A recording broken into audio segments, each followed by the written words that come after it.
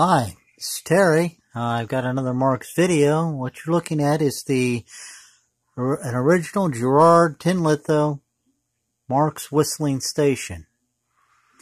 Made by Marx, and they were pretty straightforward in the way they worked. They simply had two wires. I'll show you here on the video. Let me get the phone off the tripod.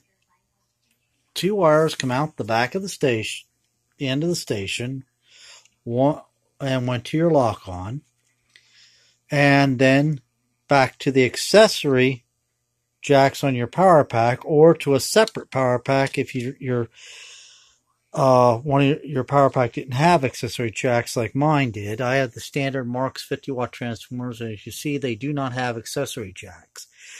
So I've got this just wired into the number one transformer. I have the locomotive off because the station takes, as you can see, quite a bit of power to get it to whistle.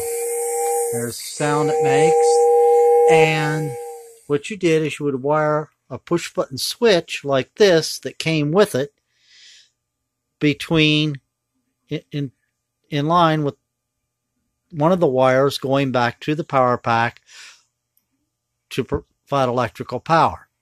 Now inside, what you had was an open frame motor, brush and armature motor, controlling a fan, which when blown, turned, would blow air through these two holes here for your low and high tones.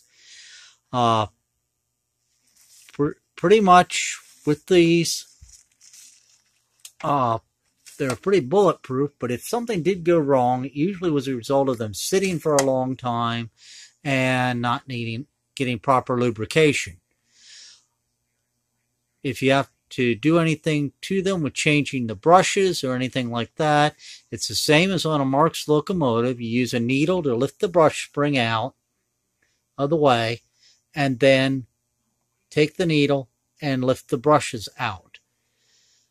And then they can be replaced. You can use a Q-tip then to clean the brush tubes. And right here you have a hole where you can get a Q-tip in and clean the armature shaft. The armature itself, I can get that in there.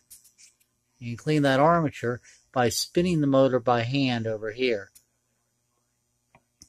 And that will get the armature plate clean, and then put the brushes back in, make sure the brush springs are back in the grooves, lift them back in with a needle, and should run then just fine for you. So I just want to do a quick video on that, on how this Girard Whistling Station worked. I hope you find it informative. As always, thank you for watching.